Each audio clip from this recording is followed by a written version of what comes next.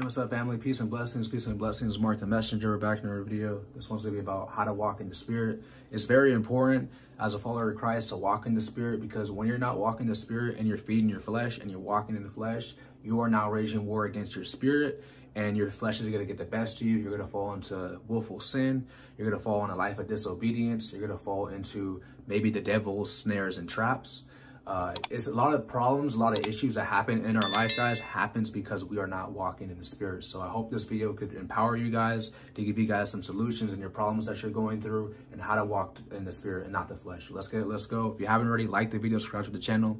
The number one scripture, or actually the number one thing that when it comes to walking in the Spirit, is you want to give up your willful sin.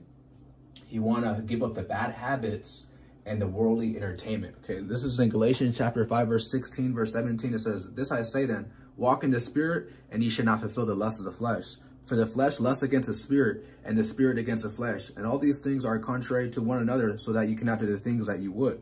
Okay, so when you're living a life of willful sin, you are living in the flesh, you are serving the flesh. And like the Bible says, your flesh is going to rage war against your spirit. So it's going to be very hard to walk in the Spirit and to hear the voice of the Lord when you're opening demonic spirits into your life, or maybe you're building demonic strongholds through your disobedience, through your willful sin, okay? Next one up will be, bad habits, the things that we struggle with. Best believe when you're walking in the Spirit, those bad habits, it's going to be a lot easier to give up. It's going to be a lot easier to not fall into temptation, because you're more wiser and you're more stronger spiritually. And one thing I noticed about walking in the Spirit, or just living in the Spirit in general, you're not easily given over to your fleshly desires. Yes, you're going to be tempted, because we're all going to be tempted, but it's a lot easier to overcome those temptations. So that's one thing I noticed about walking in the Spirit through my testimony. Okay, next one up is also worldly entertainment. I made a video talking about this a couple months ago about secular music. And if you're listening to music if you listen to music all day, hours out the day, and that's talking about lust, I'm gonna smash this, or I'm gonna, bang, bang, shoot them up, stuff like that, right? You're planting seeds in your mind to make you want to do those things. And, best believe if the music you're listening to is promoting like lust, and you're always listening to that, the mind is powerful. You're feeding your mind that, and it's actually building strongholds in your mind to want to do that more. So that's why I say the worldly entertainment, like the secular music, it should definitely be avoided. Now, if you're at the gym and you're getting motivational music, the gym plays music, it's not gonna do nothing. But if you listen to that all the time, it could build up strongholds in your mind. So there's also another scripture I want to go over. This is in Hebrews chapter 12, verse 1. It says, "Wherefore, seeing we are also compassed about with so a great cloud of witness, let us lay aside every weight and the sin which do so easily beset us, and let us run with patience the race that is set before us." Okay, let us run with patience. Okay, what does that mean? Patience is that we gotta patiently endure, and being patient is a fruit of the Spirit. So when you're walking the Spirit, you're gonna take the traits. You're gonna inherit the fruits of the Spirit: love, joy, peace, gentleness, kindness, goodness, faith, long suffering, etc., etc. Okay, so this is what happens when you walk in the Spirit. Our next one up is you want to sow to the Spirit in your obedience. Okay, sow into your spirit. Okay, remember, you can sow into your flesh, the willful sin, through the bad habits, through the worldly entertainment, or you can sow into your spirit through your obedience. Okay, walking in the Spirit. And this is what the Bible says on Galatians chapter 6, verse 7 to 9. It says, "Be not deceived, God is not mocked. For whatever a man sows, that he shall also reap. For he that sow into his flesh shall reap the flesh of corruption. But he that sow into the Spirit shall reap the Spirit reap life everlasting. And let us not be weary in well-doing, for in due season we shall reap if we faint not." Okay, so it says that you will reap if you faint not, because when you're in the Spirit, sometimes you're gonna get weak. Your flesh is, is always gonna be raging war against you. So that the Bible says, don't get weak, don't grow weary. Not to say don't get weak, but don't grow weary, because we can't control when we get weak. So it's like, don't get weary, because in due season, we're going to reap a harvest. There's always, in the Bible, God talks about over and over again to his children that if you're obedient, he will bless you. And I have a scripture, I'll go over that in a bit. But it's always talking about, blessings through your obedience, and discipline. That's what all about being the follower of Christ, is having discipline over your life, over, your spirit. Okay, so, yeah, that's it. And also one thing too, sow into your spirit. What is sow into your spirit?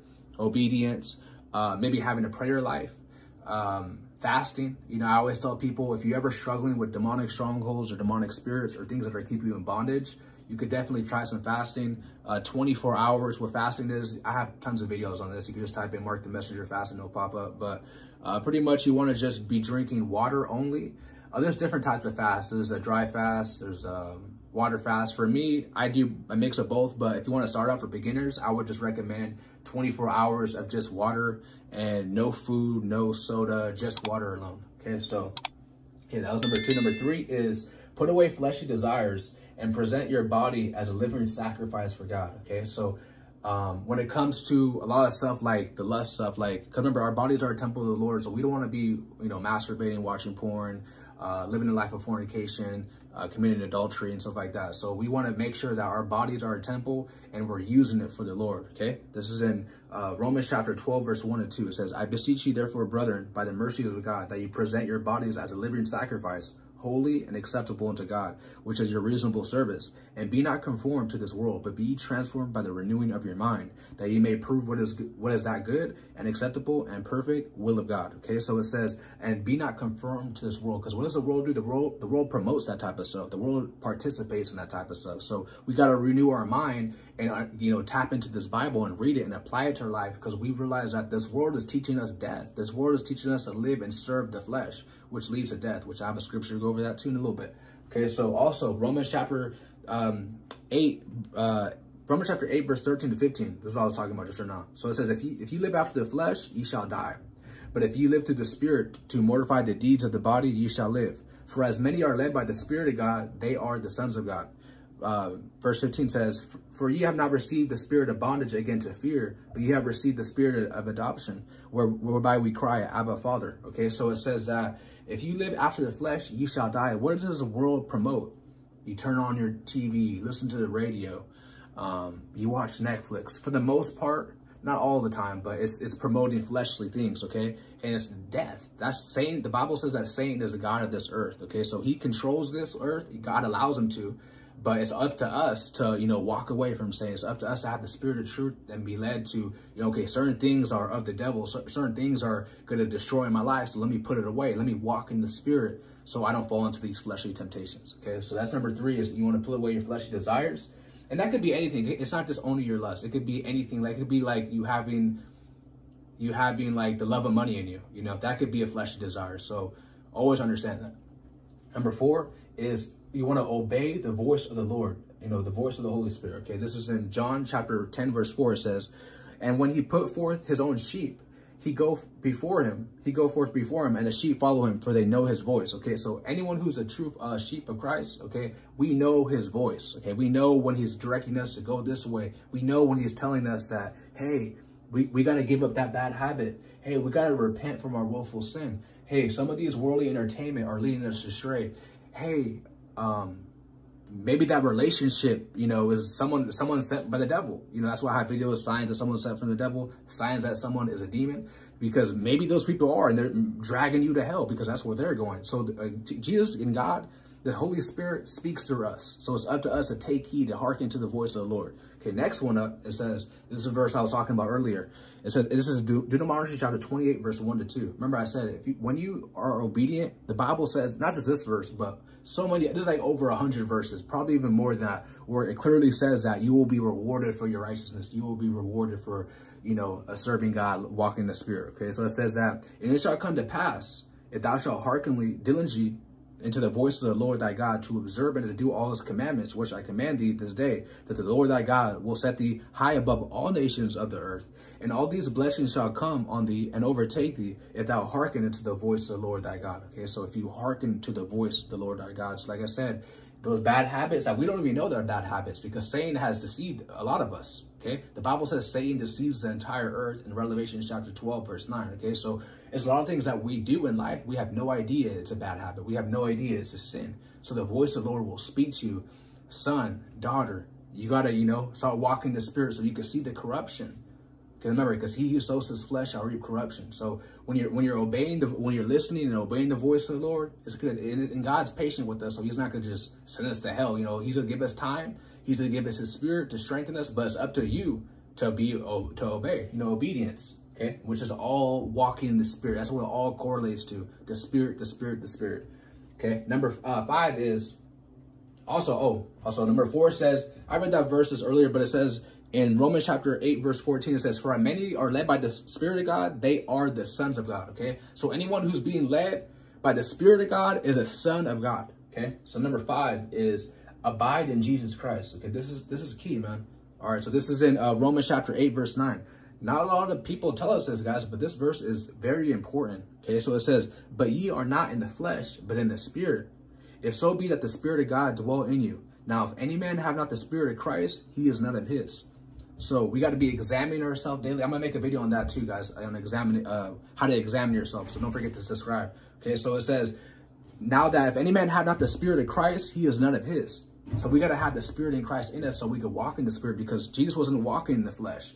Now, he had temptations like we all do, but he was not walking in the flesh. So when you have the Spirit in Christ in you, it's a lot easier to walk in the Spirit, to be obedient, because you're not going to be just like him without sin, but you're going to take on his traits. You're going to have the same Spirit. That's why it says the Spirit of Christ, okay?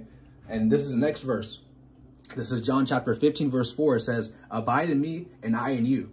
As a branch cannot bear fruit of itself, except it abide in the vine, no more can ye, except ye abide in me. I am the vine, you are the branches. He that abide in me and I in him, the same bring forth much fruit. For without me you cannot do nothing. So without Christ, we can do nothing. So to be able to walk in the Spirit, okay, we got to have Christ in our life. We have to have a personal relationship with the Son, Jesus Christ, okay, the Son of God. Our next one up is number 6 is you want to fellowship with those who are also walking in the Spirit, because the Bible says evil communications corrupt good manners in 1 Corinthians chapter 15, verse 33. So if you're friends with the ungodly, or you're friends with someone who's walking in the flesh, that has no spiritual connection with God, that's not trying to stay on the narrow path, that's a blasphemer of the Holy Spirit, makes fun of other believers. Okay, if you're friends with these type of people who are just living in willful sin, they got bad habits, not saying that you can't talk to these type of people, but if you're hanging around with this type of person every single day, they're going to influence you to do things that God has already convicted you of. Okay, the Holy Spirit's already convicted you of that this is something that you shouldn't be around.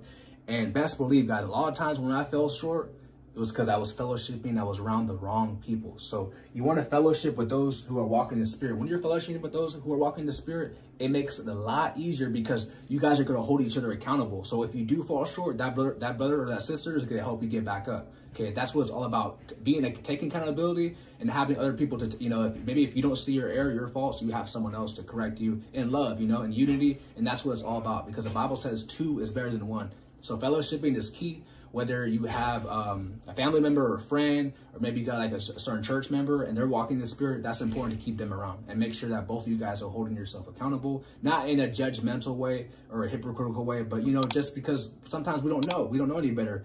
Iron sharpens iron. That person might have more wisdom than me, or that my person have more knowledge than you, more understanding than you. So that's what it's all about, guys. Okay, so this is how to walk in the Spirit. Number 1 is give up willful sin and bad habits and worldly entertainment. Number 2 is sow into the Spirit and your obedience. It's good to have a prayer life. Number 3 is put away fleshly desires and present your body as a living sacrifice for God.